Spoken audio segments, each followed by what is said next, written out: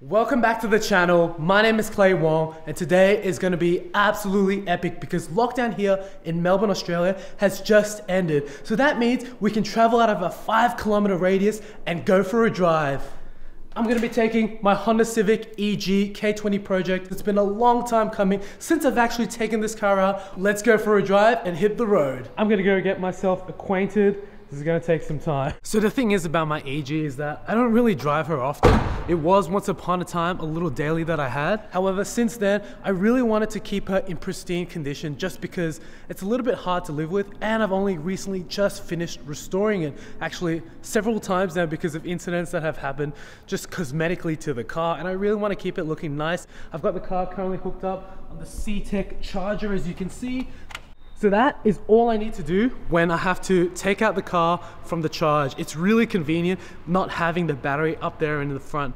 So before I get any comments about the steering wheel on the EG Civic, I did get it with the car when it was first purchased, and I do have plans to change it.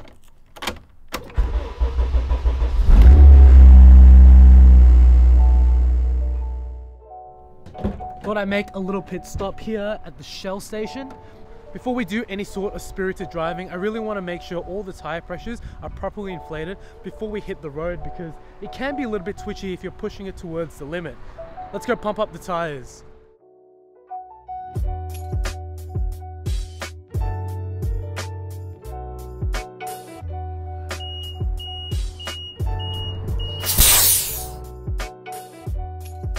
Thankfully, all the tires were pretty inflated for the car to begin with already, so I just needed a few PSI in all 4 corners. It's a beautiful day out for a drive.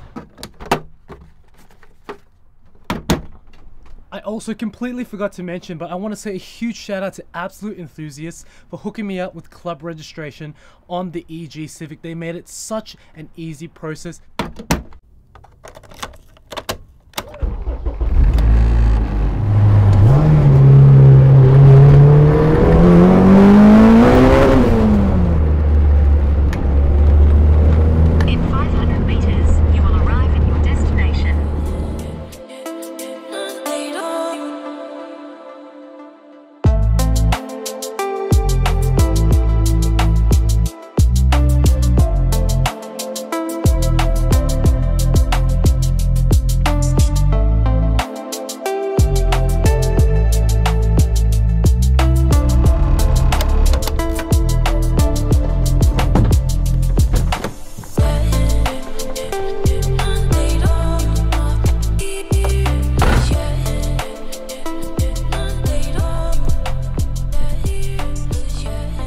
We finally made it out here once again, and we made it in one piece. This car has been sitting in the shop at Cambria Bodyworks. It's been getting repairs. It's been a little bit of a headache, but best believe that this car has been such a reliable build throughout the course of its life.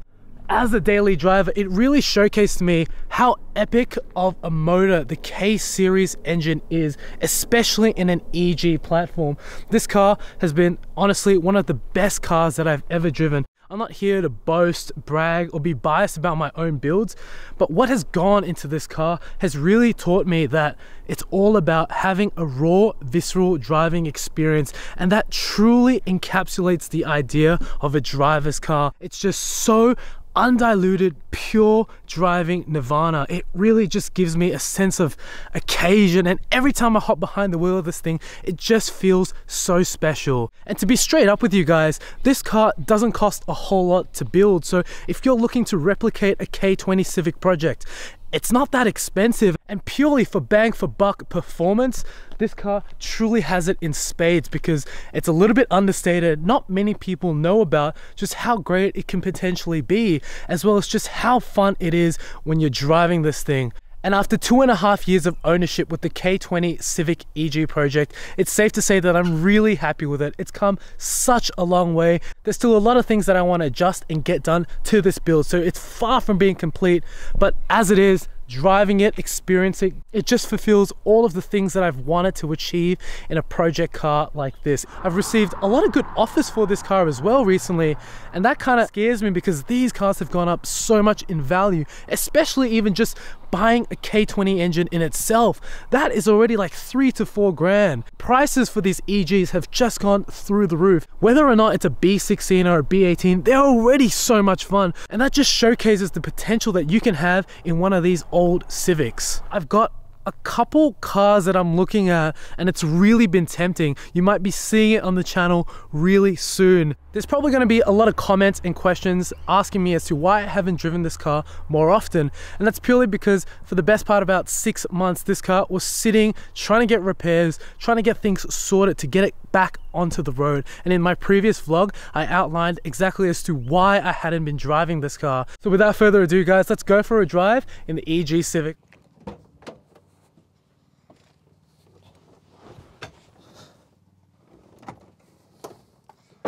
Let's go for a drive, guys.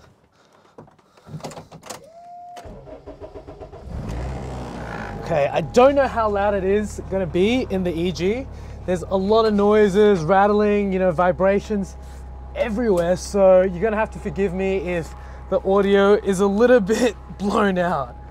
I think it's also kind of dark in here. Let me put down my window and turn up the brightness or ISO. Okay, my windows are really tinted, so that's probably going to add to the fact that it's just so dark out here. Without daylight savings here in Melbourne, you know, it just gets dark so quickly. It's not even 5 o'clock yet, and it's like pitch black outside. Okay, the car is super bumpy. Yeah, this is just raw driving fun. Okay, it's very stiff. It's definitely set out for the track, so driving it out here honestly isn't the most ideal setting.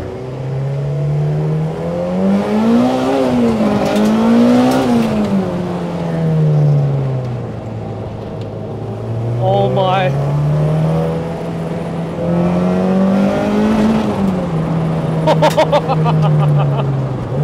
I've really missed driving this thing.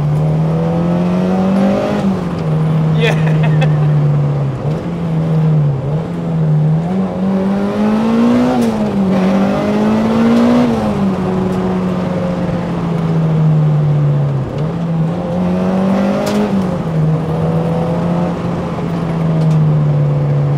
You really got to pay attention when you're driving this car.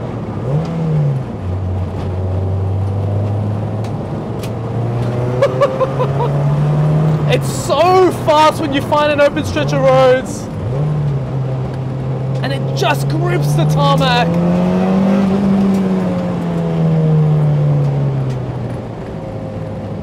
Jeez. It's been a very long time since I've driven this vehicle out here, and you really gotta find your stride when you're driving this car hard, because it really tests you as a driver. Everything is just so alive at your fingertips, and I kind of forget what it's like driving this car. It's insanely raw. You know, it literally just feels like it's gonna kill me. This car weighs barely over 900 kilograms, and it makes 140 kilowatts of power at just the front wheels, even potting around roughly at the speed limit. You know, that's the beauty of these old school classic Hondas. I think when it comes down to it, any car from the early 90s, whether or not it's a Honda, old Toyota, they're just so much fun to drive, even at the speed limit. And that's the beauty about these cars that I just love so much. Oh my Lord. I need a second. This car is actually so intoxicating to drive. I honestly hope that it's capturing some kind of audio for you guys, because it's so rattly, loud, and it's just making so many noises in here.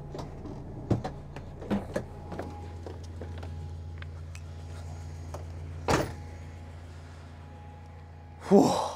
This car honestly feels like it's trying to kill me. Every time I step on the gas, you know, everything just goes absolutely wild, and then you hit VTEC and it goes nuts. I've had such a blast driving the K20 Civic EG. Once again, it's been such a long time since I've actually been behind the wheel of this thing.